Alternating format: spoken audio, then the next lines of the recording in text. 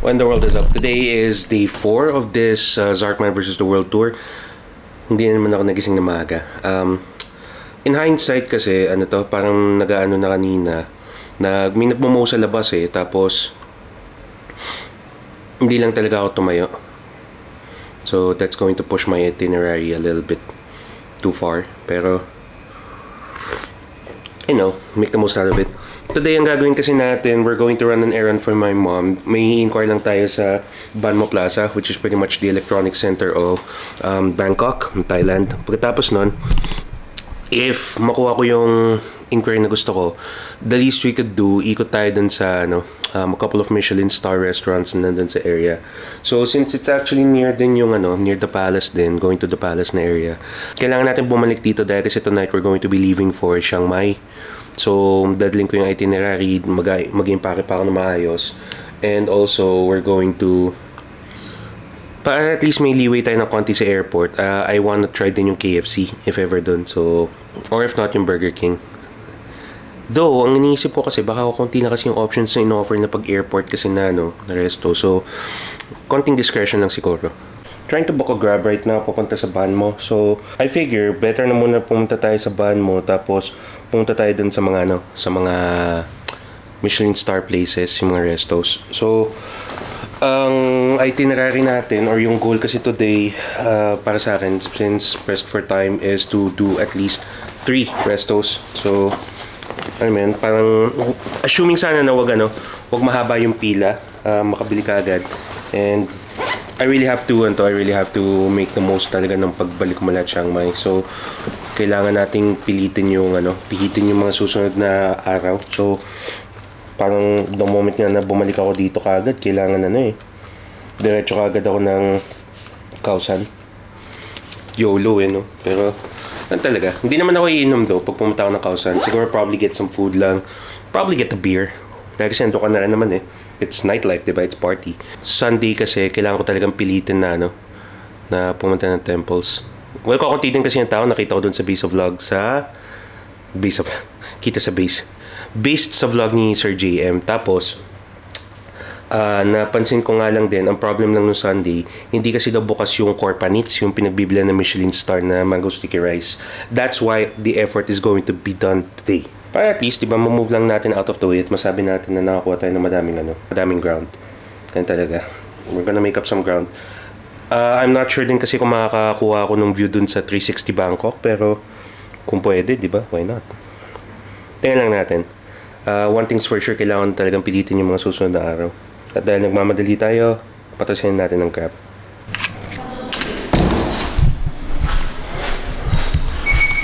I should be taking the kaya naman tayo sa pintuan ko. I should be taking advantage of the sunny day. So, sige. Bawi tayo pagbalik ng Chiang Mai.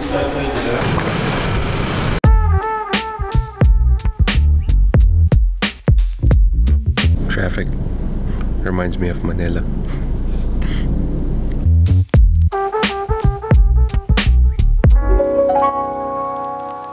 Right, nandito ako sa area na papunta ng Ban Moh, and the first thing we have to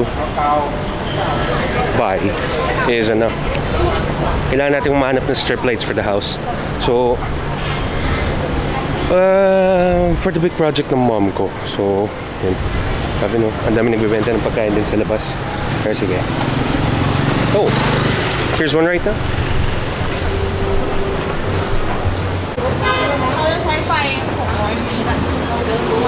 100 meters lang meron sila. Kailangan kasi to 600. Kailangan kasi buo siya dahil kasi I think ilalagay yata siya sa bahay. I'm not sure where, pero baka ang gawin kasi nila, it's either ilagay siya dun sa stairs. Hindi. No, not stairs. Baka siguro paikutin niya sa bahay as general light. Most probably. Let's keep looking. Kailangan ko maghanap kasi nung buo. Ang galing, no? It's a whole district, man. Grabe. I could only imagine van nights that nung pumunta sila dito ni Tom Sachs, it was,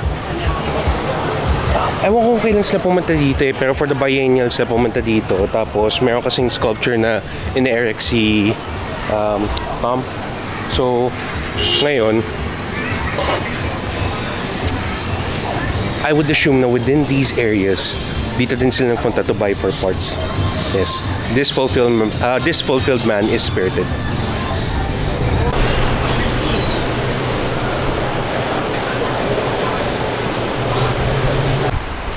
Definitely wild here, dude.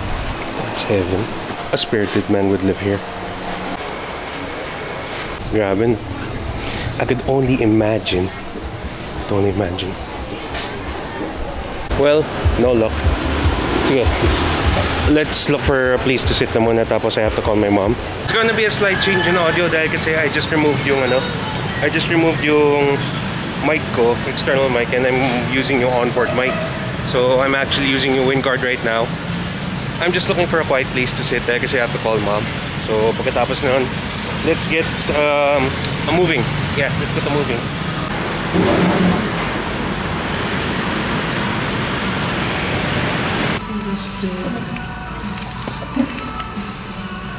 So, sakto, hindi lang nalalayo dun sa Ban Moh Plaza. Napatan ako dito sa coffee place, and this place is called Varen. Tapos sobrang aesthetic niya. Mamaya kuha tayo ng konting shots lang. Tapos, ngayon, hinantay ko lang kasi ma-prepare yung order. I got carrot cake, tapos I also tried yung kanilang Thai-style coffee. Tingnan natin. Yeah. I mean, I'm not way too much, hindi naman ako aesthetic na, I don't do, or I haven't looked into, yung mga coffee hopping na ginagawa ng mga ibang creators. There's a first time for everything, am I right?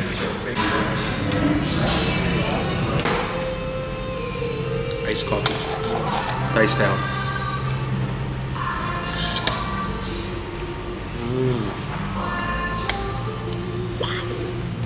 Grabe yung milk, hindi ko, as expected siya. Tapos yung coffee nila, iba yung lasa. It's not the same as the ones I tried before. Parang may hint ng konting sweetness. Tapos, iba yung pagka-roast kanya, iba yung coffee beans ata na ginagamit nila. This could be local. Wow, that's good.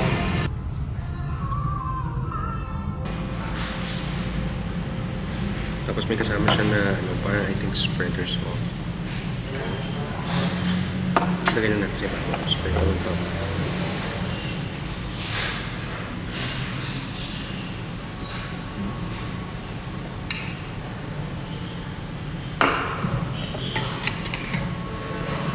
Isang kagat.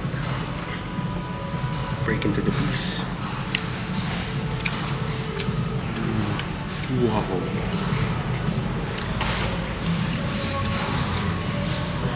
That lemon is sour. Wow. Buti lang pala konti na nilagay ko dahil kasi the flavor was really strong. Teka, try natin.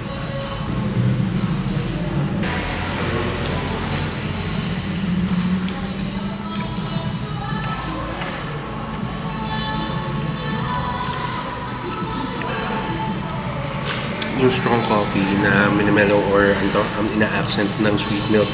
Tapos yung lemon bread, parang lemon sauce na kasama niya. Perfectly sour. Tapos yung bread, hindi siya dry. It's perfectly baked. A little bit fluffy.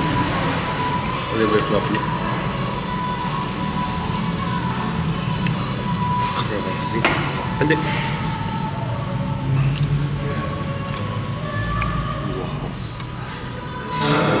Must try.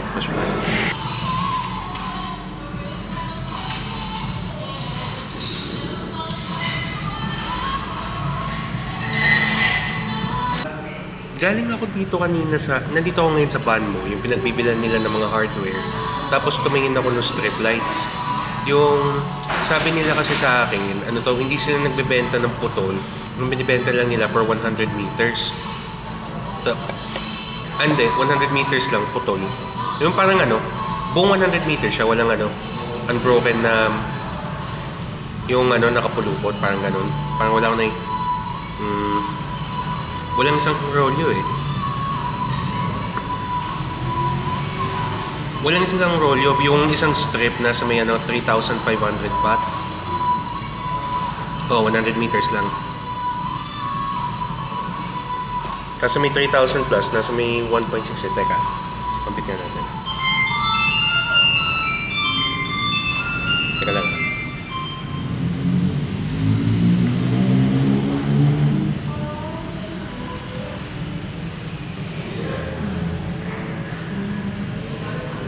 Nasa may 5,000.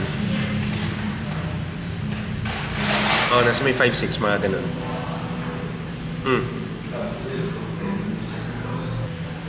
Ito, pagkatapos kasi nito, baka umikot na ako dun sa mga pupuntahan ko. Sige. Alright. Sobrang solid dito. Yeah. So, chances are I'm gonna be back here pag bumili ako ng ilaw, kung pabibilin ako. Pero, right now, we gotta keep moving. So, ang pinakamalapit na dito ng Michelin Star Restaurant would be Kor Panich, I guess. Mga 600 meters, mga ganun. So, yun ang muna siguro puntahan natin. Pagkatapos nun, tingnan natin kung ano pang pwedeng ikutin. Siguro, we could do Kor Panich. Tapos, tingnan natin. Basta ang importante, mga around 4 to 5, bumalik ako ng hotel just to fix my stuff. Dahil kasi we're gonna go to Chiang Mai at kailangan ko ayusin din lahat ng mga record na documents. Alam mo naman. So, palag.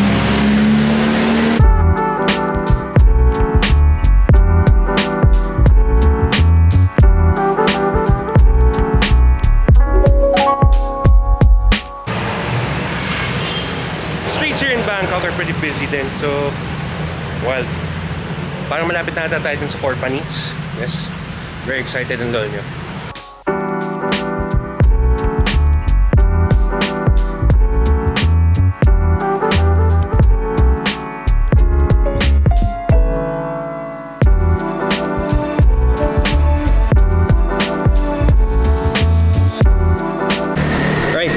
First Michelin Star Restaurant na pupunta natin today.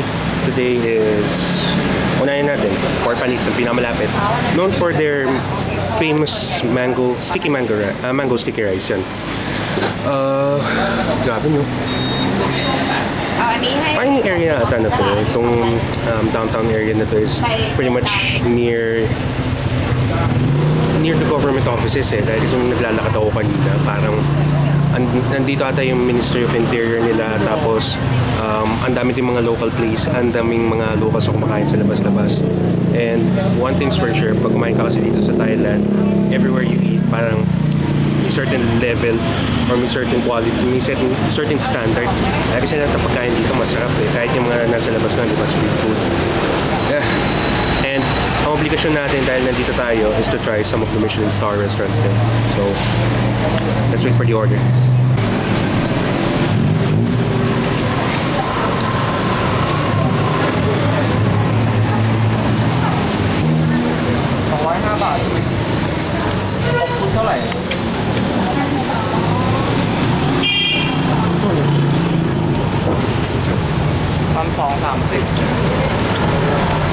Tayo ng mga kasama natin. Interestingly, Filipinos din sila mismo. So,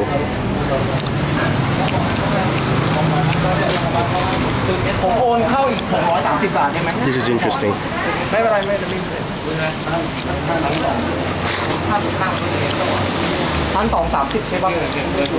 This requires more research.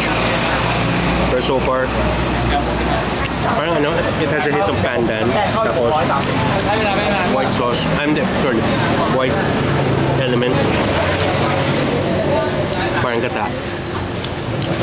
I'm going to do a couple more research for this, so hold me for this review. But so far so good. Ang daming bumibili ng ganito kanina, ang daming nagte-take away. So you know it's legit. I had a interesting conversation with Lisa. It's also a Filipina.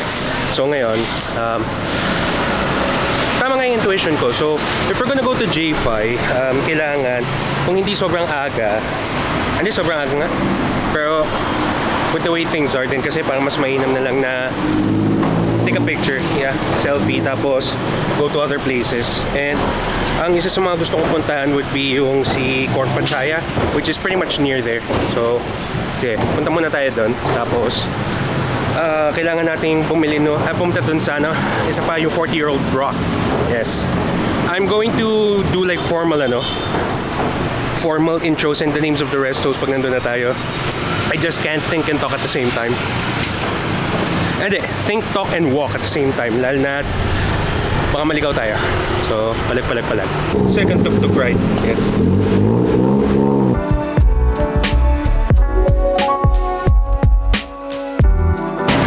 So, I took the, ano ba?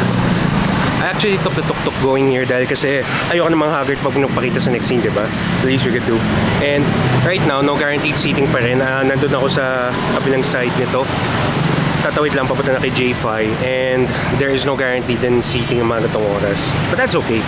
The point right now kasi is just to see her in action. Pagkatapos nun, siguro we could go to Kor Panich na, which is yung intended ko talaga na kainan. Pagkatapos nun, hanap pa tayo na isa pang place. Siguro, I'm going to recheck a couple of vlogs na ginagamit ko source. Tapos nun, we go to the 40-year-old broth. And then, balik tayo sa hotel.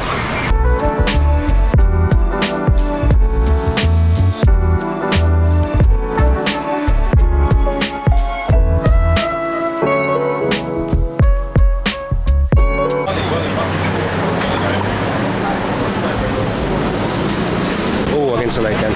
Dito na rin lang naman ako sa harap ng tabi ng Tipsamai. So, yes sir, maganda na tayo.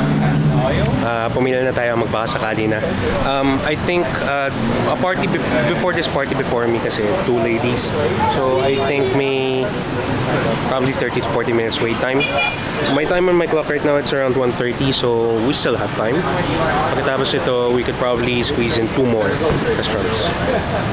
Huwag lang sobrang haba ng waiting time sa iba.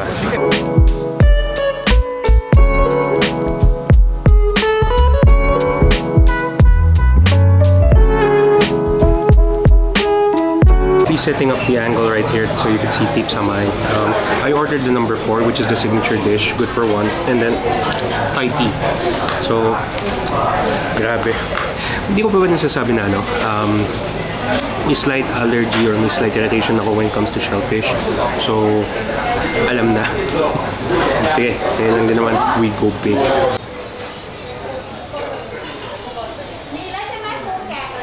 While you wait, may side salad na parang ano, healthy greens na kasama dun sa tabi. And when you eat, hand spray to make sure your hands are clean. Smart!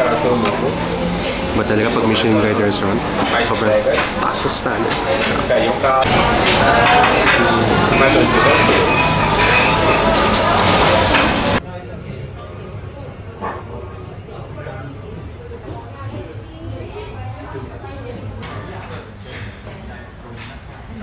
So while waiting, subukan naman natin yung Thai tea. Yes. Thai tea costs around... Pakita ko lang yung bill somewhere. Okay, ngayon naman natin. Habang hindi pa dumadating yung pagkain, mamalusong ang yelo eh, baka lumabnaw. So...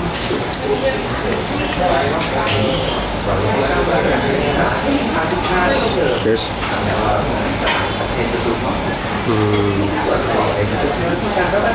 I think yung ano kasi, ano to, yung Thai tea is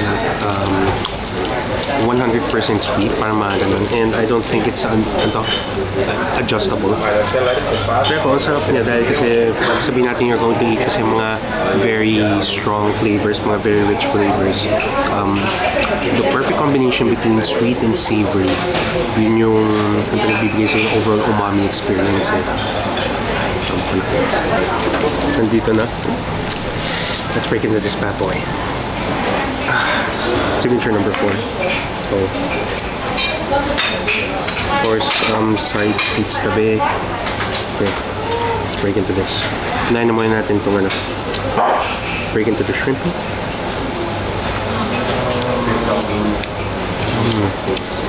Perfectly cooked. Sobrang luto. Tapos ano siya, hindi siya naging rubbery. So there's a perfect snap to it. Hindi naman siya nagre-resist pag kinakagat mo. Now, yeah, let's break into the noodles man.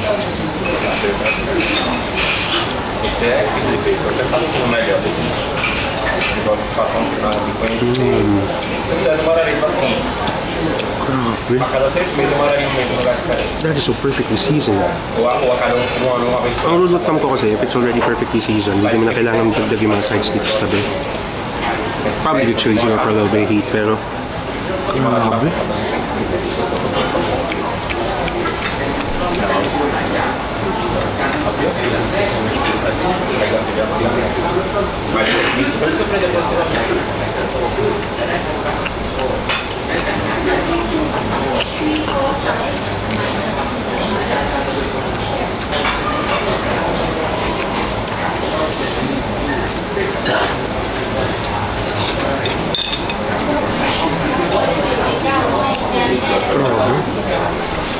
The flavors though, and the strong profile siya.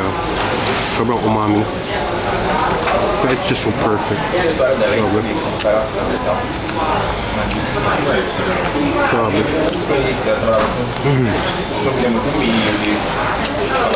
Tapos let's chase it down with some Thai tea. Oh, that's perfect.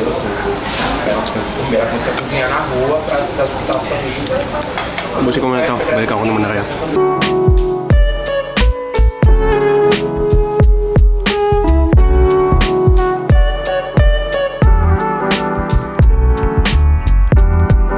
Goods. Okay, sige, wrap up tayo sa labas. They're so sweet, binigyan nila ako ng sticker. Kapkan-kan. So, alam na. Yes. Grabe na, nagkaroon ako ng sticker collection dito ngayon sa Bangkok. So, una na muna, kay Mark Queen sa Pedmark. Pangalawa to. Panalo! Okay, so yun pala, ang Port Pachaya is going to close at 2:30. So, sadly, hindi ko siya maabutan. Pero, I mean, examining this area, yung temple area, parang pwede mo naman siyang i-food crawl din eh. So, siguro baka gawin ko lang is 2 restos. So, babalik din naman ako dito on Sunday. I have to eh. Kailangan ko din kasi puntahan yung binibilan nila ng cord kung pabili ang parents ko dito. So, let's just go to one more place na lang before we leave for the accommodation. Makikap ko lang ito.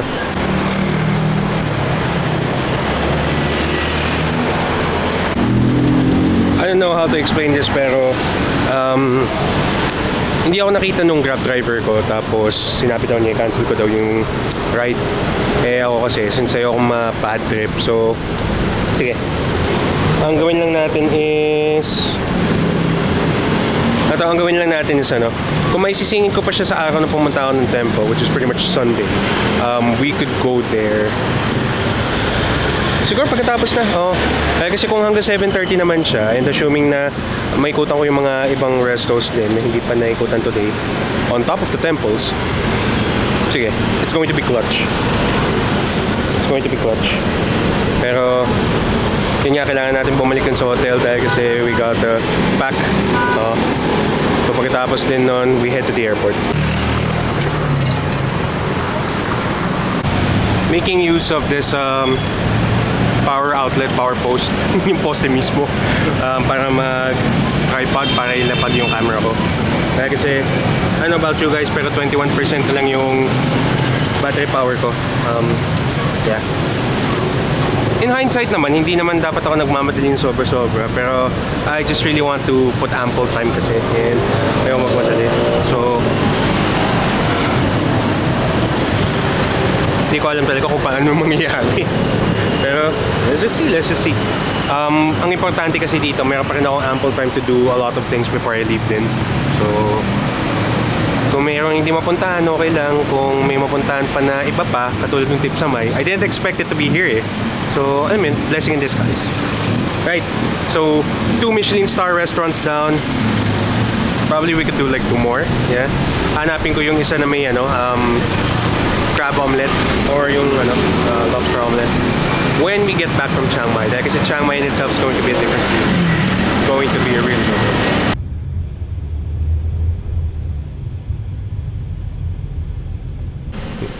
Kapkan-kan. Kapkan-kap. Kapkan-kap. 4 na araw na ako nandito sa Thailand. Nagkakamali pa rin ako sa greetings. It's a good thing they're nice, no? Kung ibang lugar to, galit ang mga tao eh. I don't want to name a country, pero I already have one in mind. Traffic right now dito sa Bangkok, so good thing nga, good call na nga na dumating ako dito na maaga. So impake tayo. Sige, impake tayo. So, ang dadalhin ko na muna is only pretty much 2-nighter bag, damit. Tapos, tingnan natin kung ano pa yung mga kailangan dalhin based on the itinerary. So, Gabi. My worst opponent yet. Stairs. Made it. Sakto. Pagkataas ko, nandito kagad ang trend.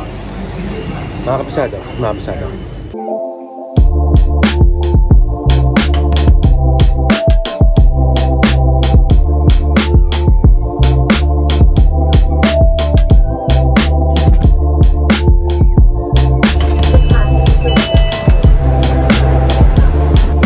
And we're back at the airport.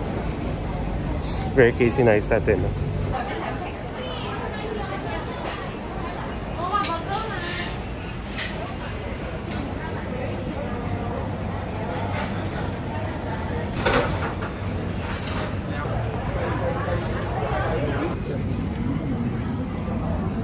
Taking a bite of this chicken strip. Pag nilagay mo siya sa ketchup, it gives a sweet kick. Pero pag nilagay mo sa chili sauce, everything's better with a little bit.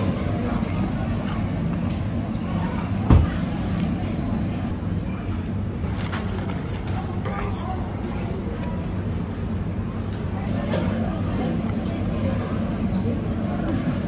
Swap. Rice with a lot of spices. Sakto lang yung anghang. Popcorn chicken. Panalo. Chicken. World famous chicken. Taking a sip right now nitong ice shake and espresso.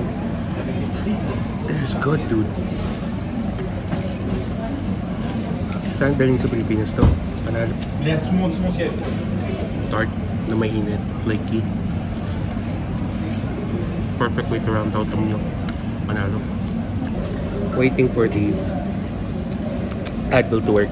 Tapos, tasa tayo. Yeah.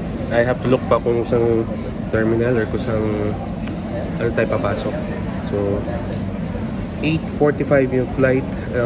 I'm going to leave mga around 6:45. So, got 2 hours. Nasa loob na tayo ng airport. So, I really don't know if I'm cutting it close.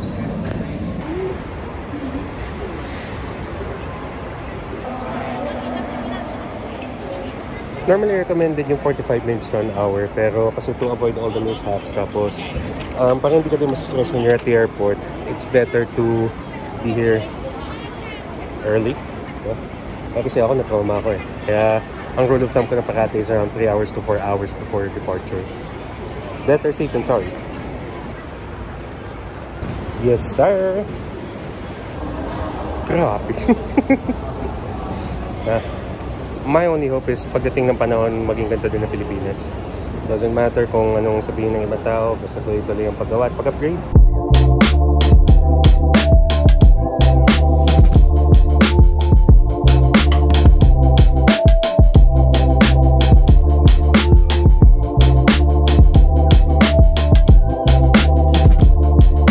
Tapos may nakikita ako na CR. Good.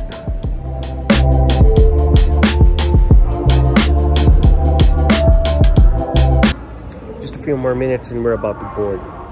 Yes, sir. Gate number 82. We wish you a healthy day. Thank you, Thai flight. บัตรที่นั่งแถวที่22ถึง31 board na tayo. ที่ประตูทางออก21แถวที่11ถึง21 We're finally boarding. Let's do that.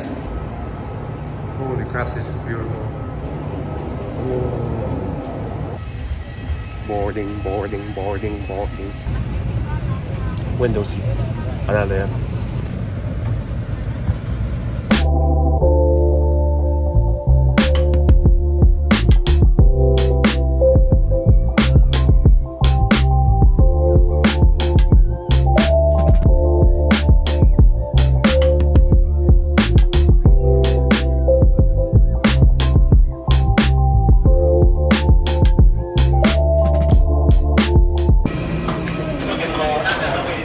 So,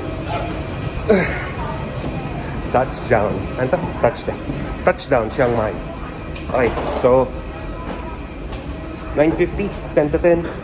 Kailangan natin kumuha lang na mabibili ng pagkain. Tapos diretso kabit sa Apom. I have to make sure din na makarating ako dun bago mag-close yung front office nila. This is gonna be clutch.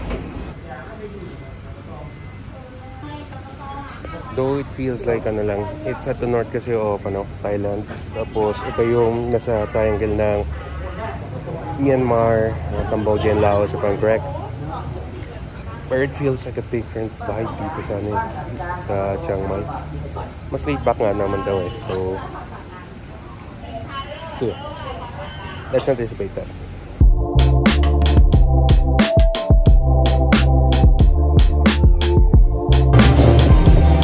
Got a beer. Local beer. There's a first for everything, you know? Okay, bayan naman natin yung grab. Okay, so now I'm settled in. Pack my bags for tomorrow's day trip. Dinala ko na yung itinerary. Nag-charge ako right now ng mga cameras kasi I'm going to be using the GoPro heavily tomorrow. So, let's buy food.